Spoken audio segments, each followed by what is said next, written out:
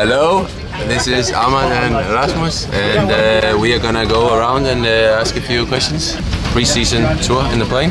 Wow, look at this guy, eh? You're such a beautiful player. Does he put it coming down, man?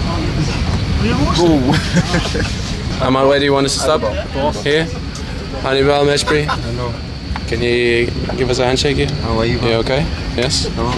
You're gonna tell us what you're gonna do on the plane? You have something in mind? Not much to do. Not much to do? Yeah, movie, series and... Movies. Look at this kid. Look at this kid. A Fletcher Moore. Now tell me, what are you gonna do here? You gonna do anything special? Nothing. No? Chill. Chill. Starman himself, George. So here we have him, the Starman. Straight out of France. You need to tell me what you're gonna do in the time here in the plane. What are you gonna do?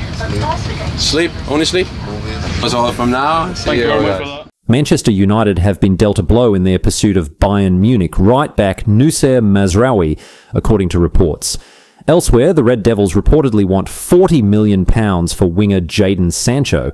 In other news, United have offered £33.6 million for Bayern Munich defender Matthijs de Ligt, but the German club will not accept any less than £42.2 million, according to reports. Meanwhile, Manchester United are reportedly close to agreeing terms for PSG star Manuel Ugarte.